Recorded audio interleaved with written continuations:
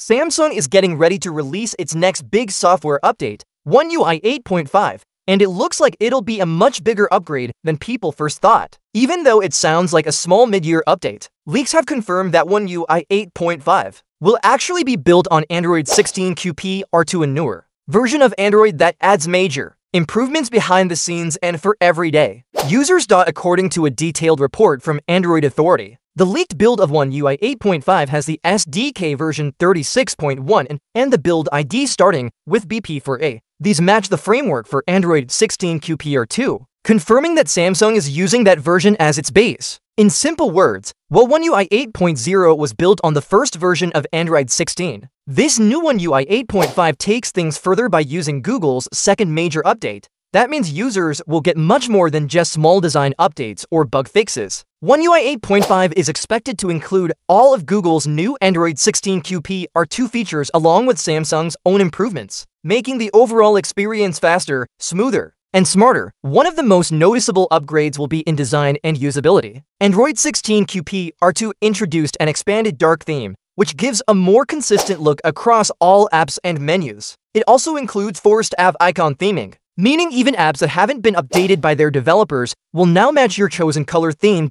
Another exciting change is support for lock screen widgets from third-party apps. That means you'll be able to add widgets like Spotify controls, calendar events, or weather updates directly to your lock screen without needing any extra Samsung apps. This gives users more flexibility and personalization. For those who care about fitness, there's great news too. One UI 8.5 might include built-in support for Google's Health Connect feature. This will allow apps like Samsung Health, Fitbit, and Strava to share data more easily, giving you a complete view of your activity and health stats in one place. Samsung might also introduce more detailed haptic feedback settings. You could adjust how strong vibrations feel for different notifications or actions. On top of that, you might be able to edit and sign PDF documents directly on your phone without needing a separate app. There's also something big happening with audio. Samsung and Google are working together on a new sound system called Eclipsa Audio, based on AMF technology that was announced at CES 2025.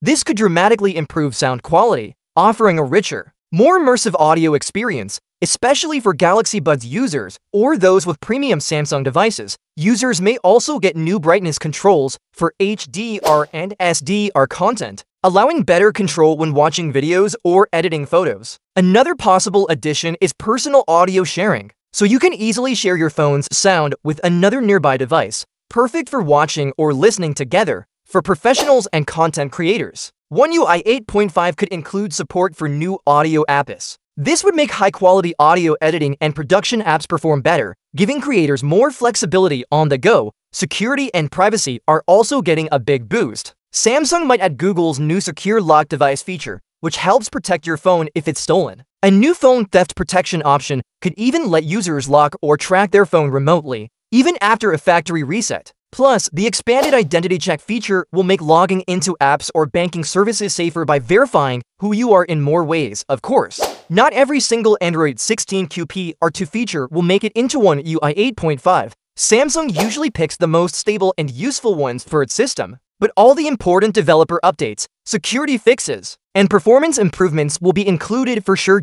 Overall, One UI 8.5 seems like it could be one of Samsung's biggest mid-cycle updates ever. It's not just about changing icons or animations, it's about deeper Android integration, smoother performance, better customization, smarter tools, and stronger protection. Samsung is expected to launch the Galaxy S26 series with One UI 8.5 pre-installed. Once it's officially revealed, users will finally get to experience how far Samsung's software can go when paired with the latest Android version. In short, One UI 8.5 is shaping up to offer smoother performance, smarter features, better sound, stronger security, and more control. What started as a small update might turn out to be one of Samsung's most impressive software upgrades yet.